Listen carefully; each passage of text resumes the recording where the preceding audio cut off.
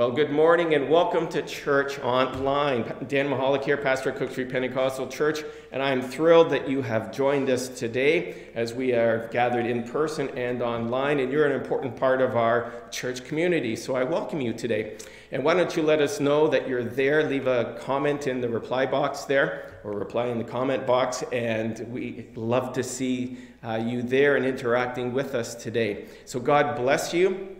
This morning as we gather on the 18th of July. It's hard to believe we're this far into the year already, and we're well into summer, and it's been a beautiful summer. Rainy here, and we've enjoyed the heat as well, but it's been beautiful and God has been good. Trust that everyone is healthy and knowing God's goodness at this time. We're going to be looking at a portion of scripture in Exodus chapter 20. We're jumping into a story, and so we're reading an event or a part of this story, and I'm going to try to build the story as we go. And it's a challenging moment for Israel, and we're going to look at that today. So let's begin with prayer, and then we'll turn to God's word. Thank you, Father, for those that have joined us online and in person here this morning. And Father, we need you today. We welcome you. Have your way in our lives. Father, as we turn to your word, we ask, dear God, that in your mighty name and by your holy power, Lord, that you would touch lives today. In the name of Jesus, I ask. And Father, for those that are needing a touch from you, Lord, I pray in Jesus' name that you would touch them and heal them. Those that are watching online, Lord, whatever needs they may have, Father, we ask, oh God, that you would meet them there. Reveal yourself to them as well. So God, bless your word to our hearts, we ask in Jesus' name. Amen. Amen. Exodus chapter 20, we're jumping into a story here where the Ten Commandments were just given and God's giving the law. We're in between the Ten Commandments and the rest of God's instruction. And there's a little break here in the story. It seems that it repeats itself, but it's actually one event. And the first time they focus on one thing, and the second time now they're focusing on something, and they're building this story as they come back. It's like a flashback in a TV show or a movie as you are brought in and given more information along the way. So beginning in verse 18, we're going to read just a few verses there. It says this: "When the people heard the thunder and the loud blast of the ram's horn, and when they saw the flashes of lightning and the smoke billowing from the mountain, they stood at a distance trembling with fear. And they said to Moses, 'You speak to us, and we will listen, but don't let God direct us, speak directly to us, or we will die.' 'Don't be afraid,' Moses answered them, 'for God has come in this way to test you, and so that your fear of him will keep you from sinning.' As the people stood in the distance, Moses approached the dark cloud where God was." As I was reading there, flashes of lightning. On Canada Day weekend, the kids bought some fireworks, and we thought, oh, this is going to be fun. So thank you to Bob and Eric and the family there for letting us come out to their farm. And we're setting off our first big cluster. You know, the one you pay $8 million for. No, I'm kidding. And they set it on the ground, and I thought, I'm going to video this. So I pull out my phone, and I'm holding it, and I see the flash of light in the sky, in the dark sky. And I'm waiting for the second one, so and there it was, and I'm videotaping that. Then I hear it. I'm going, where is it? And then this commotion, and people are yelling. It fell over, and it would shoot, and it would spin, and it would shoot, and it would spin, and it would shoot. Flashes of lightning. And we were ducking and running. We learned from that. Reminds me of this encounter at the mountain. There are scary moments in our lives. 365 Sports, or Sports 365, they set up the water slide down Hospital Hill here. It was about half a kilometer long or so. And they had a few other activities or events, and one of them was a 3-story jump at a platform. It was about 30 feet in the air, and a pump is pumping air into this big cushion. And people are paying to jump off into the air. Sounds like a great idea, right? I didn't think it was such a great idea, but still, I'm standing there going, 30 feet, really? That's all? That doesn't look so bad. Ever notice that it doesn't look so bad from when you stand where you're standing? You know, until you walk a mile in someone else's shoes, it's a different perspective. And I noticed the guy volunteering at the top. And I go, oh, I know that guy. And he's helping everybody. And there's a few people turning back and going down. And, I don't like heights, And he looks over and he sees me as there's a lull. And he goes, Dan! I'm like, is he talking to me? I'm looking around, I'm not quite sure. And he's calling again. And he says, come here. I'm going, me? He goes, yeah, you. Get up here. I'm thinking, what?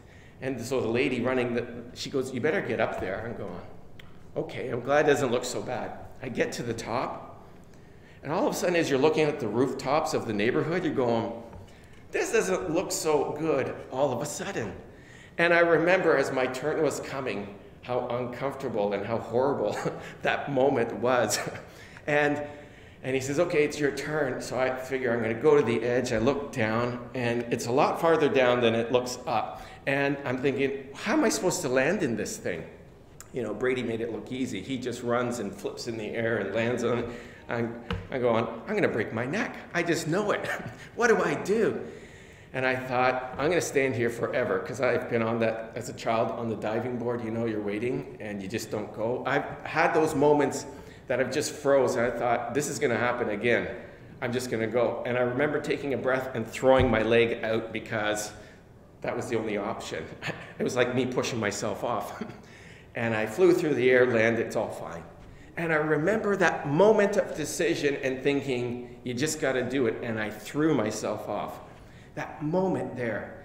And we have scary moments. Swimming, ever have one of those? Or drifting in the snow in your car as you come around the corner and you go, this is not the direction I want to go. Those moments when you're standing on the ladder and you feel your knees shaking the ladder. I feel that. I don't know about you, but I feel those moments. And it was a moment of decision. And here we are. And Israel is at a moment of decision in the midst of paralyzing fear. They've been on quite a journey with God. Up to this point, God showed up. He heard their cry. He understood their need. He saw their oppression, and he says, I'm going to do something about it. And he goes, and miraculously, through the powerful plagues that brought them out, then he brings them into the wilderness. There's a cloud by day and a pillar of fire by night. And they see God miraculously, powerfully leading them. And then they come to the Red Sea. And there, as the Egyptian army runs at them from behind, and they sit there in fear and terror, what will we do? God says, I have a way for you. And he opens up the Red Sea. They cross on dry ground to safety, and he set them free. Over and over, they have this moment of God coming to the rescue. And it was an incredible journey that they have had. And now they stand at the mountain. This is the place. This is the place that they were to go. This is the whole point. When God met Moses on the mountain in the fiery bush, he says, bring my people here to worship me. The message to Pharaoh was, tell my people to tell Pharaoh, let my people go so that it may come here to worship me. And now they are here. I don't know what they were thinking this was going to be. They see God in his power and his goodness, and they're thinking, okay, he's cool, he's powerful, this is nice. And maybe in their mind they're thinking something lovely, something nice, something glorious. I don't know what they're thinking. I have no idea. But maybe it was going to be a religious service or thinking, okay, let's get this over with so we can carry on. I don't know. But all of a sudden they come to this mountain, and as they approach, God says, now this is the way you need to come. And he warns them. We're off to a start, aren't we? I don't know what they were imagining, but all of a sudden God says, if you cross this, you're going to die. What? And I believe that this was a moment that maybe they didn't fully expect. I don't know. But God says you must prepare. And it's interesting. We prepare for a lot of things. We prepare for interviews. We prepare for birthday parties. We prepare for the birth of a child. We prepare. And there's other things we don't prepare for, like that test or exam that we should have prepared for, or marriage even. You plan for success, and so preparing certainly does help us with that. But God says you must prepare. You must consecrate yourselves. That's a word we don't use today very often. If you went to the store and said, I was consecrating today. You go, what? So we may not know what that means, but it's to sanctify, to make holy. It's to bring myself prepared to properly approach holy God, perfect God. And this is what he's telling them. And there's some instructions. He says you're going to wash your clothes. You're going to set up boundaries. You're going to know where you can go, where you can't go. And so we see that in Exodus 19, 9 to 15. And he gives it to the people. And as I thought about that, I thought, do we still prepare for the Lord today? Do we prepare to come into his presence? And preparing for communion. We take time to evaluate. We bow our heads. We contemplate. We confess. There are moments where to prepare. I remember growing up, a European home. We went to a Yugoslavian church on Sunday afternoons many times. And in Europe, I remember seeing it too. As people would come in, they would sit in their seats, and in a moment of silent prayer, they would bow their head at their seat before they did anything else. And I thought, maybe that's something we should be doing. Maybe we should be preparing. And they were preparing. God is calling. The criteria was high, and the guidelines were clear, and there was no room for error. And the cost of failing was, failing to comply was death. That sounds awful serious, doesn't it?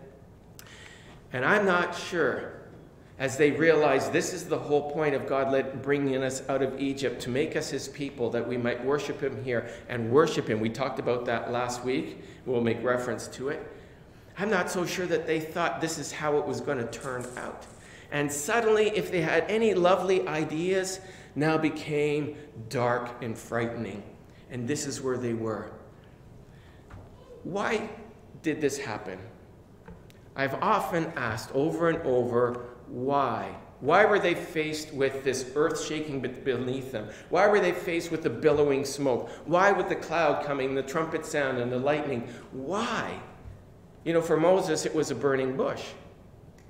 And God calls out, take your sandals from your feet. You are on holy ground. You see where God's presence is? Holiness. He sanctifies it. And our lives are the same. And I thought, why did he do this? Was he intending to frighten them, or to scare them, to kind of weed out, the brave and the determined versus those who were not? Is that... And we could probably speculate a lot, but I think if we just read the Bible and let the Bible speak, I was thinking about Egypt. And I thought about the power of God, that how he revealed himself to Pharaoh and the people of Egypt.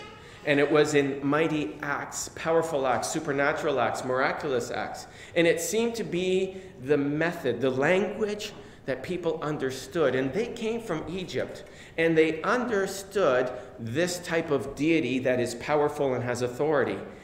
And I believe that, in a sense, God was speaking to them in a way that made sense to them. Except it was more than they have ever seen before. And it was frightening.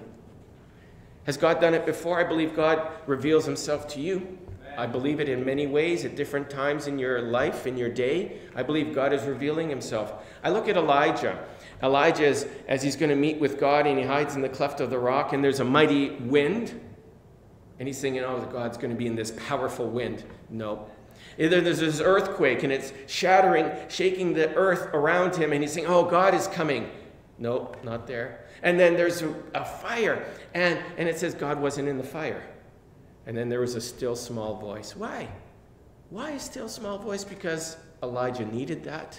Elijah understood that. That is how Elijah needed God at that moment. It's interesting how God knows how to speak to us. And he knows how to get our attention.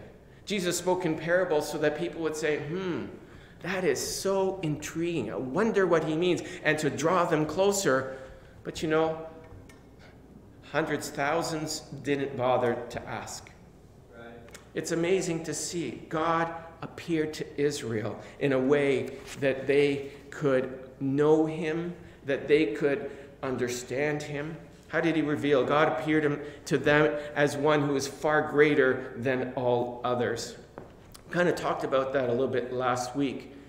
but the greatness of God, the holiness of God. He is so far above us. And we read that scripture, I think it's Isaiah 55, seek the Lord while he may be found. And then it says, his ways are higher than our ways. His thoughts are far beyond our thoughts, right? He's not like us.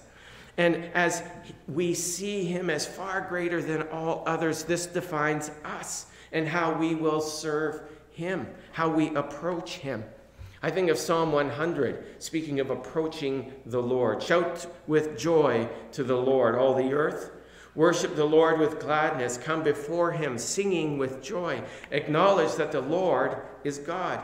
He made us, and we are his. We are his people, the sheep of his pasture. Enter his gates with thanksgiving. Go into his courts with praise. Give thanks to him and praise his name. For the Lord is good. His unfailing love continues forever, and his faithfulness continues to each generation.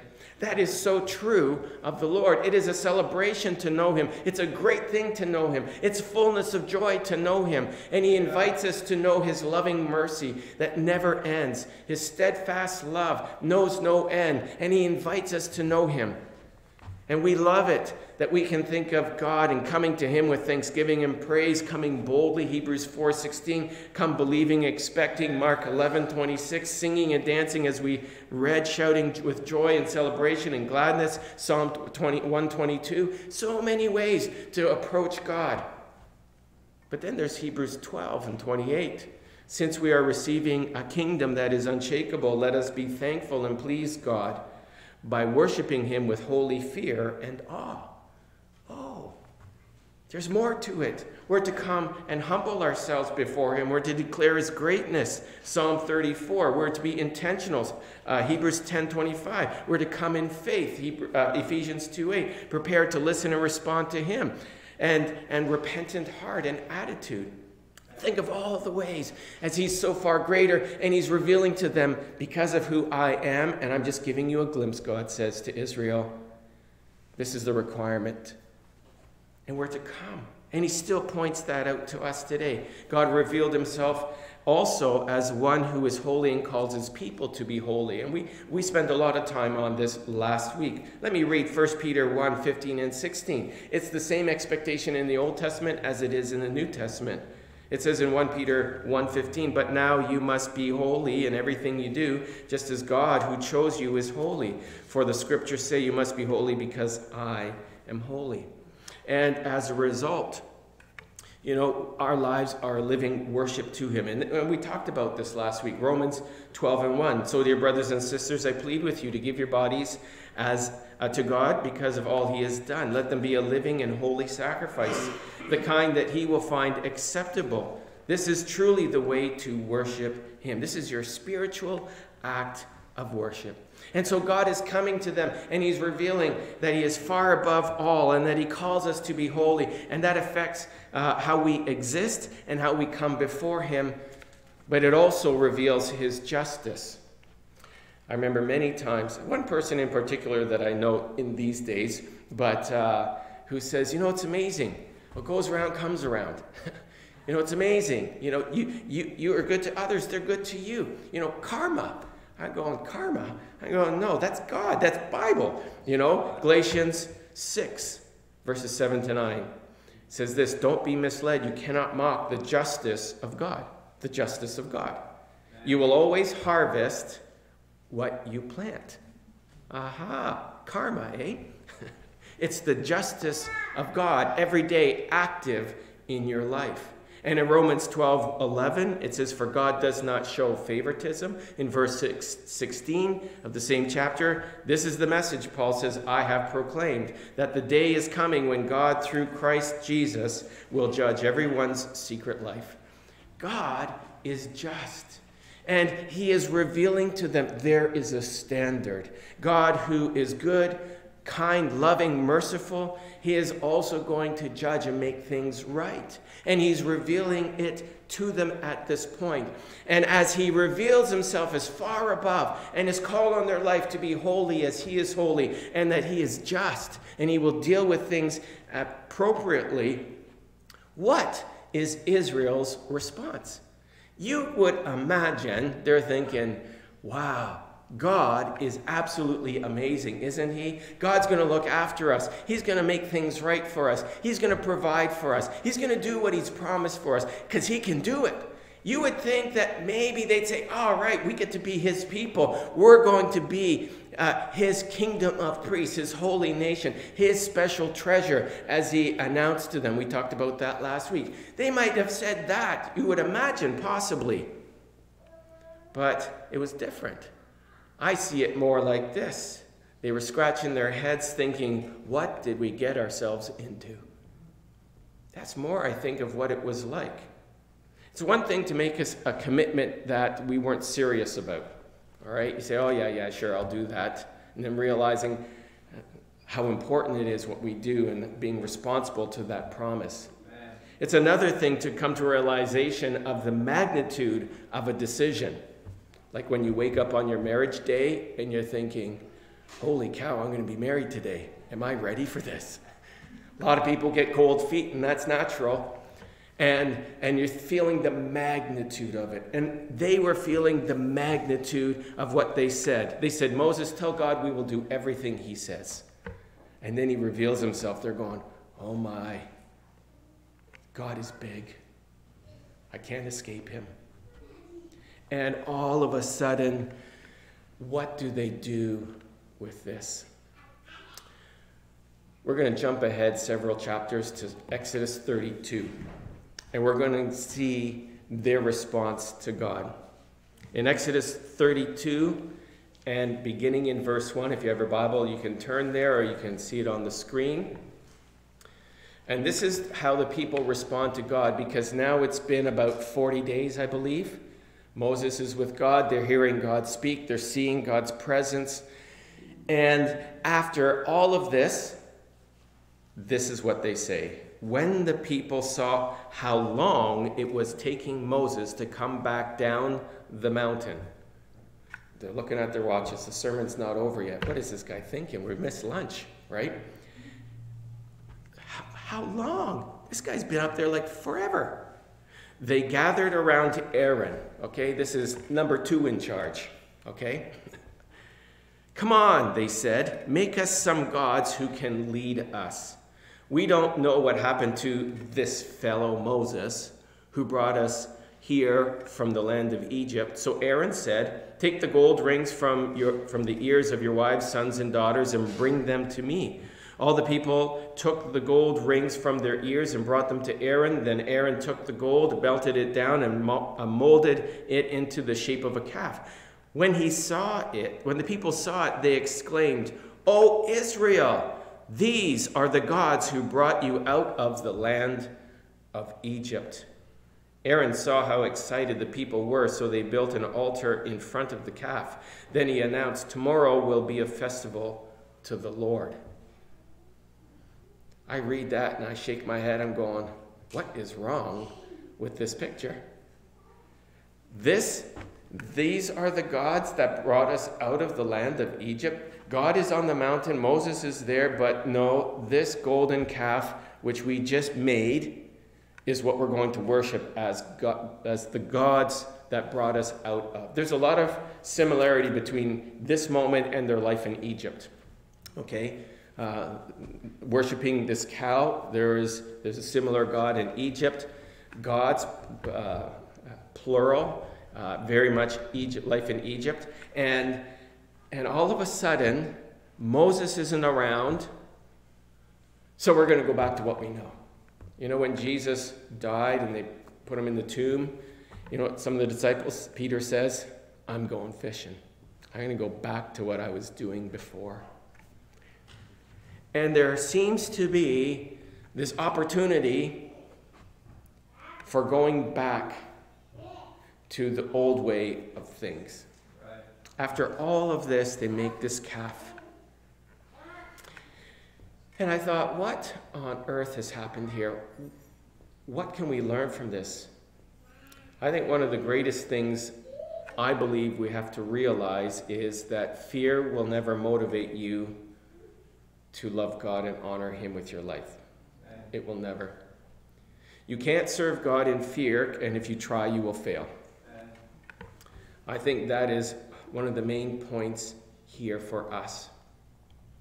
And you might listen to what I just said and think, but Pastor Dan, doesn't the Bible tell us that we need to have the fear of the Lord? And yes, there are many places in the Bible that talks about that. But is being afraid of God and the fear of the Lord the same thing? You see, they were afraid and they withdrew and they stood at a distance while Moses went in. And there is a difference between the two. The fear of the Lord is a love, it's a respect, it's a reverence for God. And it will cause you to say, you know, how could I ever do this? I don't want to disappoint God. I want my life to please him. He's been so good. After all he has done, how could I do blank and displease him with my life? I don't want to do that. I love him too much. And the fear of the Lord is firmly rooted in your love for God. You know, the reality of the justice of God is something that is fearful for all humanity. It is. The reality of eternity with God or without God, that's something to be to respect and to be wise about. Yes, and there is some fear in there. Proverbs 8 and 13, and you'll see it on your screen. All who fear the Lord will hate evil. Therefore I hate pride and arrogance, corruption and perverse speech. And you know, as I thought about this idea of fear versus the fear of the Lord, I thought, Jesus had the fear of the Lord, didn't he? In Isaiah chapter 11, in the first 3 verses, and you're going to see similarity to Isaiah 53. It says, out of the stump of David's family will grow a shoot. Yes, a new branch bearing fruit from the old root. And the Spirit of the Lord will rest on him, and the Spirit of wisdom and understanding, the Spirit of counsel and might, the Spirit of knowledge and the fear of the Lord. He will delight in obeying the Lord. And that's speaking of Jesus. And Jesus never was afraid of the Father. He loved the Father. He spoke so lovingly of the Father all the time. Fear, being afraid, and the fear of the Lord are not the same. It is to hate evil. And because we love God, we hate evil. And look what Moses says to the people of Israel as they have this opportunity now to draw near. Don't be afraid, Moses answered them, for God has come in this way to test you so that your fear of him will keep you from sinning. Amen. You see, God is saying, come near. And Moses says, don't be afraid. He is actually saying, don't be afraid, draw near. Amen. And sometimes we confuse this idea of fear and his holiness, and we kind of mix it up, and it brings confusion to us. But you see, we are to come. Why was God drawing them? Because he loved his people. Why did he bring them there? Because he loved them. He says, I love my son Jacob, and that's Israel, the sons of Israel. He loves them. He cares about them. And now he's revealing himself to them. And now he's saying, what will you do with me? Up until this point, what were they doing? Up until this point, they were along for the ride. They were on the journey. God was taking care of everything. All they had to do is follow. And now God stops them and he says, what will you do with me? And he draws them and says, come close to me. And they're like, nah, we don't want to go there. We're afraid of you. And you know, I believe as long as we're determined to remain in sin, we will be afraid of God. But when we are desiring to honor the Lord, even though it's fearful, we draw in. And Moses drew in. And you know what the message of Exodus, I believe, is, and the entry into the promised land? I think it's summed up in these verses in Joshua chapter 24, verse 15. Choose you this day whom you will serve. But as for me and my house, Joshua says, we will serve the Lord. Amen. You know, this was a moment of decision in the midst of fear. Yes, it was a frightening moment. Yes, it was concerning. But it was a moment of decision. And this moment of decision, will I respond to God? Will I draw near? Is what will either make it or break it situation. That's what it is. And And God is still calling us today. And if we bear his name today, we every day get to prove our devotion to him in the way we speak, think, the way we use our money, treat people, the relationships we keep, the movies we watch, the fantasies we conjure, the attitude that we have towards our family, how we treat our spouse, how we lead our children, our family, all of this. And we want it to reflect Christ. And it begins in decision. Our success in the Lord is set on decisions. God gives us the opportunity. What will you do as he reveals himself to you? It comes to a moment of decision. It's life-changing. I know in my own personal life, there are times when I'm thinking, oh yeah, Lord, I shouldn't have done that. Please forgive me. And I find myself repeating it. I'm thinking, what is going on? So I say it again, Lord, please forgive me. I shouldn't have said that or done that or behaved that way, whatever. And then I'm going, I did it again. What is going on? And as God is speaking through his word and he's convincing me that sin is not right and this and that, I'm going, God, I have been selfish to do this my way. God, I have been rebellious because I've been doing this instead of what you want. And God, I can't explain it. It is what it is. And I confess that to the Lord. And I find that as I ask him for his help and say, God, I can't do this on my own. I need you. Amen. All of a sudden, I wake up the next day and I don't feel the need to respond as I did the day before. I'm thinking, what is the difference? And I realize there is a decision in there. And these people at a moment of decision, you know what repentance is? It's turning and going a different way. And 2 Corinthians 7:10 says, for the kind of sorrow God wants us to experience leads us away from sin and results in salvation. And there's no regret in that kind of sorrow. But worldly sorrow, which lacks repentance, results in spiritual death. As they came to this moment of decision, they did not turn away from their old way. Right. Because we see it in chapter 32. They fully embraced it again. And in this moment of decision, they chose wrong. And that's why they continued. It began with, no, Moses, you tell us. And you know what God said to Moses? Moses, you better get back down to the camp because the people that you led out of Israel, he says, I'm going to destroy them. And Moses argued with them, God, how will people know your greatness and who you are? And I wonder if that was a moment of testing for Moses as a leader. There, as he had the opportunity, as God said, I'm going to make a people out of you. Forget them. I'm done with them. And Moses, I believe it was a moment of decision. He says, God, that's not me. You promised that this is a different plan that you have, and this is about you. And I believe in that moment, and it's an interesting verse afterwards, it says, and God changed his mind. Okay? That's a topic for another Sunday. and repentance. A moment of decision.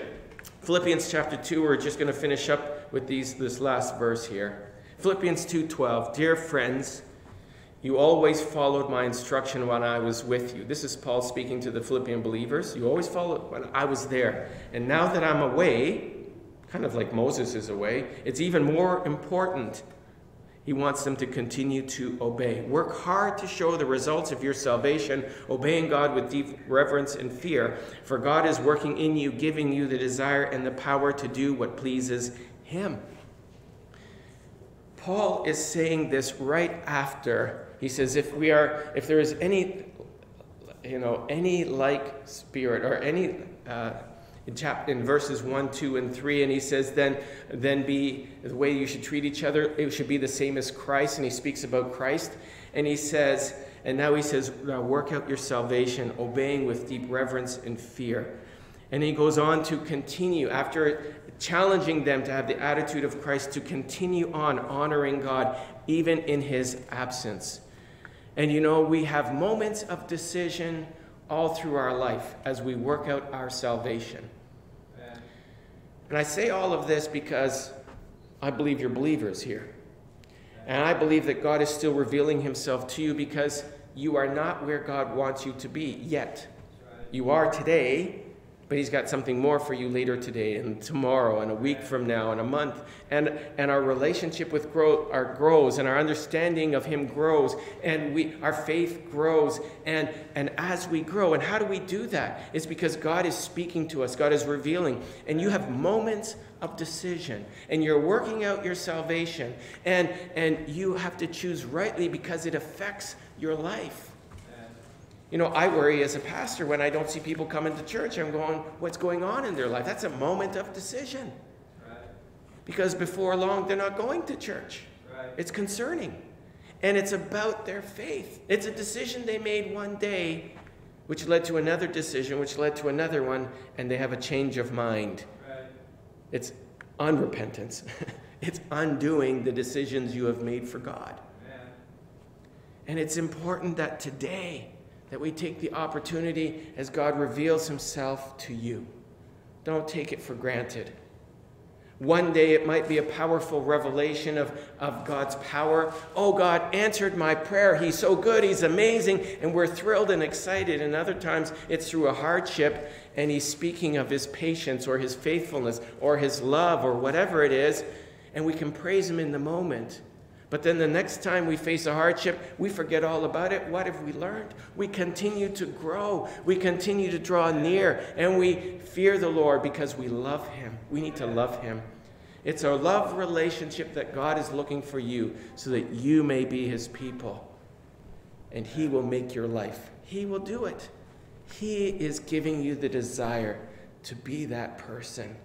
Let him do it. Respond to him. Let's pray. Father, I thank you this morning as we come to this portion of Scripture and realize how much you love your people. You still love us today. And Father, for us, as we read the story, we may feel, Lord, like this is a scary moment, and we may not see it the way they see it or the way that you see it, Lord. God, you love them, and you spoke to them in the way that they understood, and you are careful to do that for us. And we have moments of testing, moments, Lord God, of decision. And it affects our lives, oh God. And I pray, dear Father God, that we would learn to listen to your voice. That, God, that we would develop a love for you. You said to the church in Ephesus in Revelation to rekindle that first love. Father God, we need to make the effort to love you. And are we loving you, growing in our love for you, that we might fear the Lord and follow you as you have called us to, Lord? Amen. We need to make a choice, Lord, all the time choices, that we might seek you and find you as you have promised we would. So, Father, today as we take this time in your word, speak to us, Jesus. Have mercy on us, O God. Father, as we sit and reflect on life and maybe what your Spirit is saying to us today, maybe we need to repent, ask for forgiveness, Lord, because we've neglected you or have been careless in our relationship with you. And Lord, I thank you what it says in 1 John 1:9 that you forgive us. As we confess our sins, you're faithful to forgive and to cleanse us of all unrighteousness. We thank you, God, and by faith we accept what you told us, Lord. And that through Jesus Christ, you make us righteous. Your work doesn't end, Lord. And so we choose you today.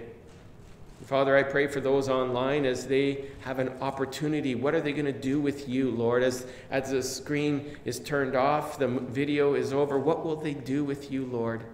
I pray that they would choose every day to respond to you as you speak to them as well.